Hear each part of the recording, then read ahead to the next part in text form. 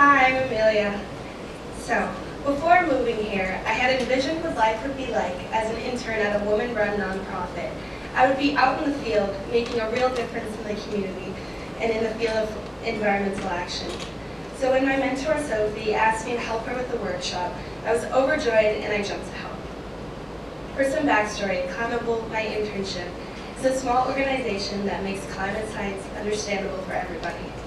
We were holding a workshop at Northeastern for experts to discuss current issues of climate change and brainstorm solutions for Boston. We were 2 weeks into the program when Sophie told me that my help would be appreciated at the workshop and asked me to attend. Naturally, I got ahead of myself. I pictured myself writing down notes, engaging in lively conversations with the experts, and suggesting my very own solutions.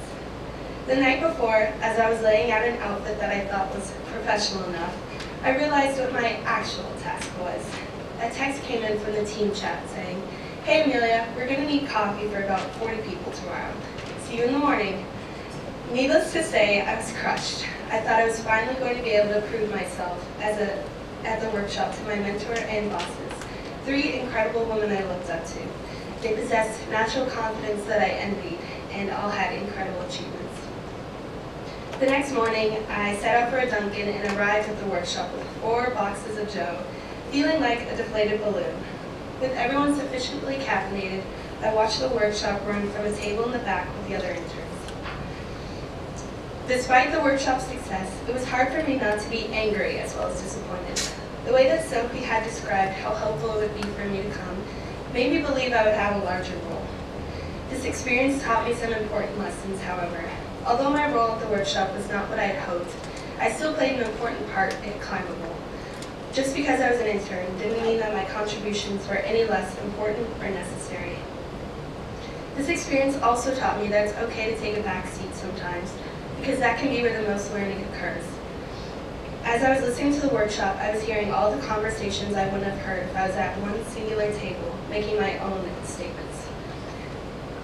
Because I had to be a listener at certain times at work, I was able to fully take in what others were saying, and I learned so much this year about the field of climate action. As time went on, the task that Sophie gave me eventually grew bigger and more complex. I could tell that I was gaining her trust and respect, and it took time rather than happening at a single workshop. Somehow, earning her trust this way was even more rewarding. Now, I've completed a 5-year strategic plan for the company. I've interviewed CEOs, represented Climbable in important discussions, and listened to many more workshops. I've made a product that I'm proud of and that Climbable will use for years to come. I think the Amelia that was grabbing coffee for a workshop in September would be proud of where I am now. 3 months later, and I've learned that no task is too big or too small.